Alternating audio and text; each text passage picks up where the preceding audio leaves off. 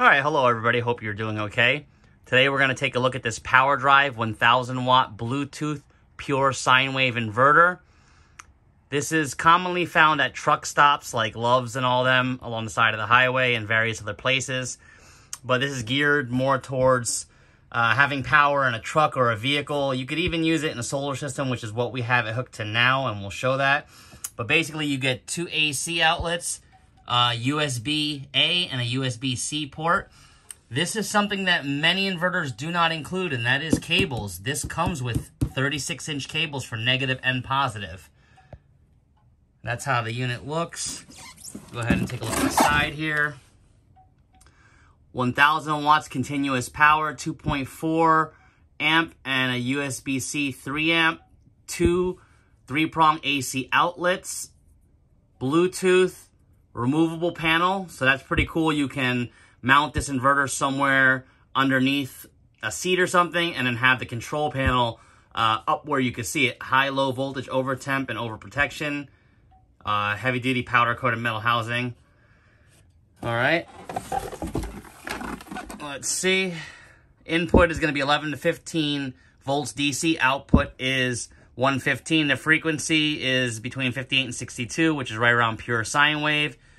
Surge power is always going to be usually double, so that's 2,000. Efficiency is 88% max, so it's pretty good. It's not the best, but it's good. No load draw is going to be a half amp or less. Low battery shutdown, 10.5. That's all your information there. Another good thing about this inverter is they have replaceable blade fuses inside, and we will show that as well. So you can power all this stuff. We're going to get it hooked up and set up, and then we'll come over and take a look at it.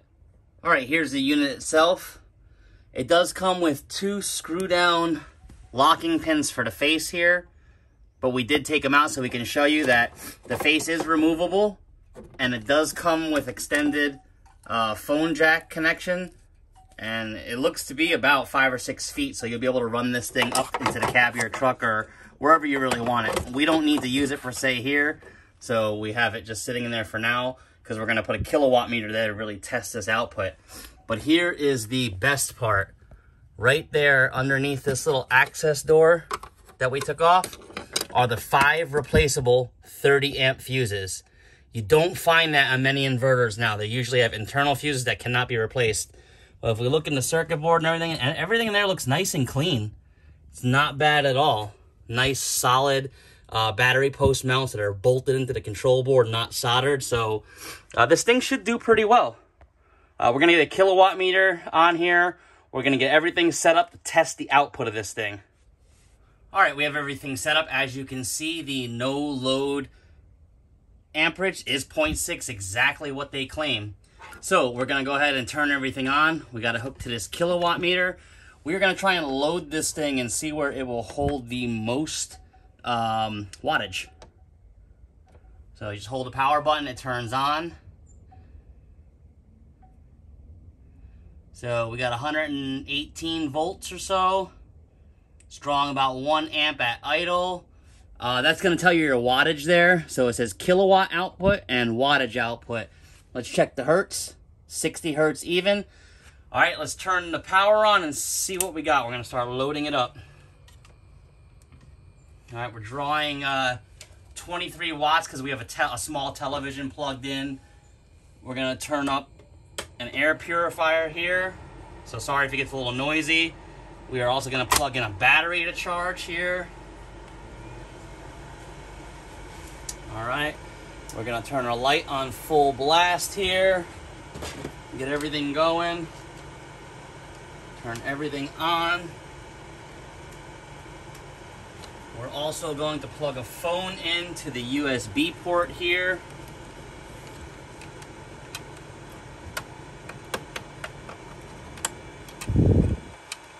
Alright, if I don't struggle with it. A little tight going in.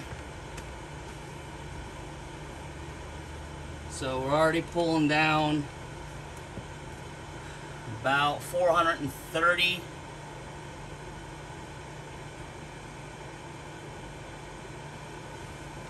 Right at about 500, so the meter is not too far off.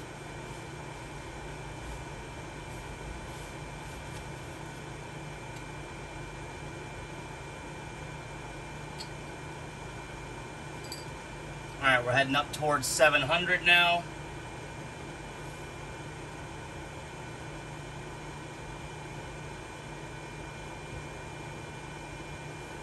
Give you a little better view there.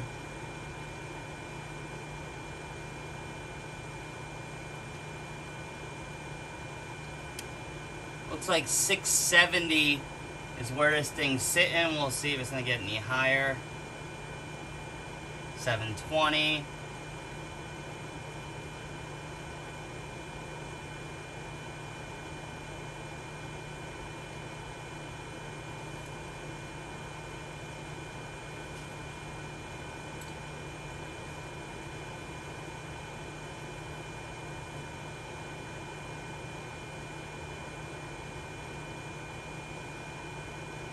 So we're drawing about 70 amps out of the batteries right now.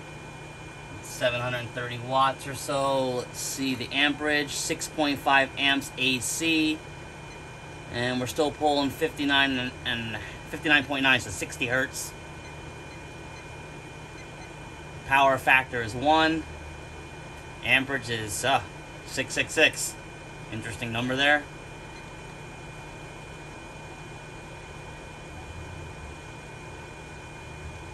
Alright, and that's everything running this tiny house. So we'll tell you what we have running. We have a small ceramic heater that's a 1500 watt heater on low right now. We're charging an iPhone. We're charging a Ryobi battery. Running an air purifier on full blast. A television, a VCR. Charging a cordless phone. And have a small lamp on.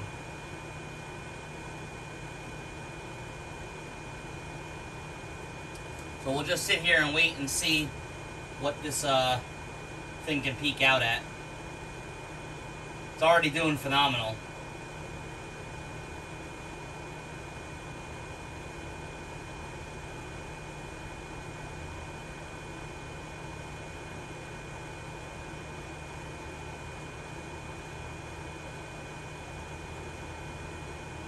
So no fan yet, still pulling hard, 770. Looks like the wattage between the inverter and the actual wattage being drawn is just a little bit off. And 20 or 30 watts off, nothing big.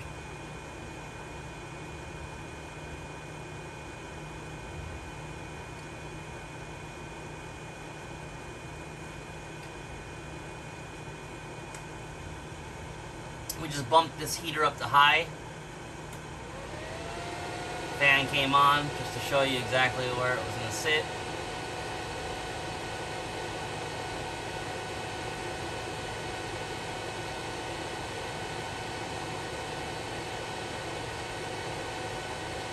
So yeah, we're pulling 700 watts, no problem.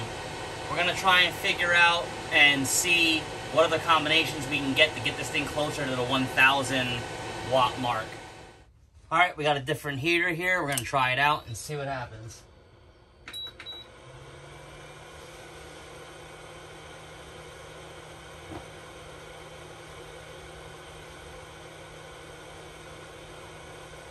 Go ahead and try and load this thing closer to 1000.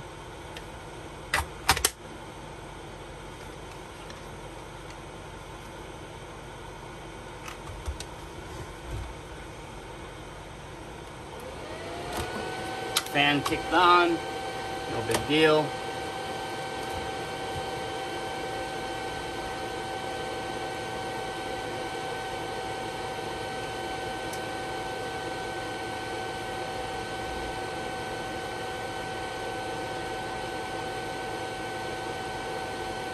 Alright, we're pulling right at about a kilowatt, 950 amps.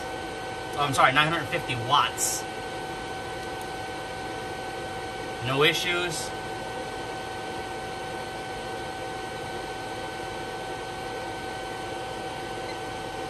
Pulling 8 amps, 60 hertz, power factor 1. So yeah, no issues pulling any power down really. We're sitting right at that 1000 mark, no issues. If you've seen in the short, This thing will draw down 1200 easy.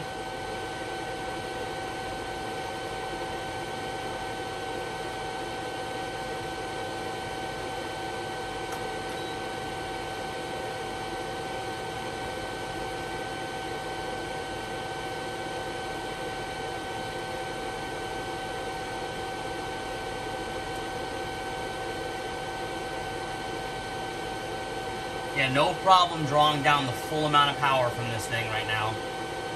We have every device plugged in that we have, and we're still not maxing it out yet. So it's doing really well.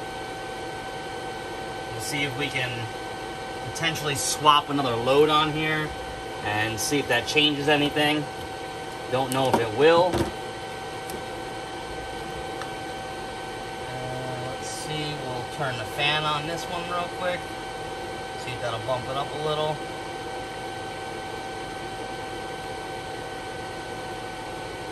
Alright, we got both of these heaters. We got two different heaters on now. Maybe it's going to overpower, probably.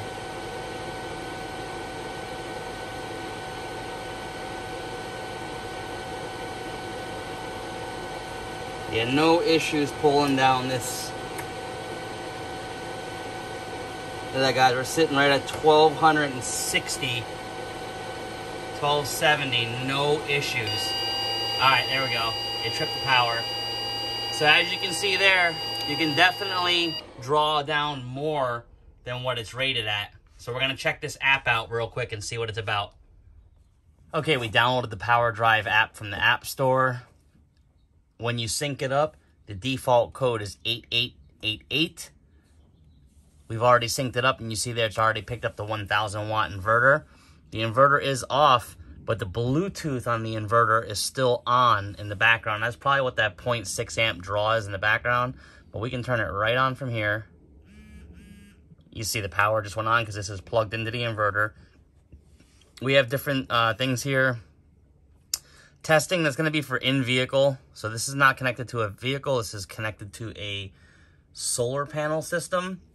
I'm not sure if anything will work. Well, let's just see. See what happens. And it may not work because this is not on a vehicle or anything.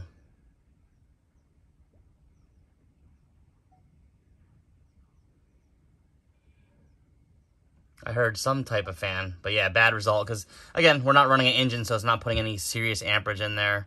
So unfortunately, we cannot test that part. We got settings here: inverter alarm, phone alarm, low voltage. Let's put that on low fan. Cable selection. So that will allow you to set timers. Let's see what cable selection is here. Calculate. Which is not bad. It's got a lot of useful features in there. Status.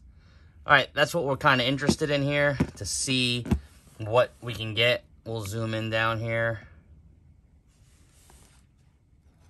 All right, we're going to go ahead and just turn things on and see what happens. I don't think we're drawing really anything right now. 5% of the inverter. We'll turn on a heater here and see what happens. As you can see, the inverter is jumping up. The temperature down there says safe, so that's good. It says we're pulling about 76% of the inverter right now, which is coming out to about 850 watts is what we're doing right now. We'll jump that up a little more. We're going to turn everything on just to show you. And as you see, it's handling just fine there. We got about 900 watts being pulled down right now. No issues whatsoever. As you see there, we're almost about 90%. So we're pulling just under 1 kilowatt right now. So this thing handles, you know, 1100, 1200 watts consistently, no issues. The app is very helpful. And we'll show you that you can go ahead and just power it right off. Everything shut off.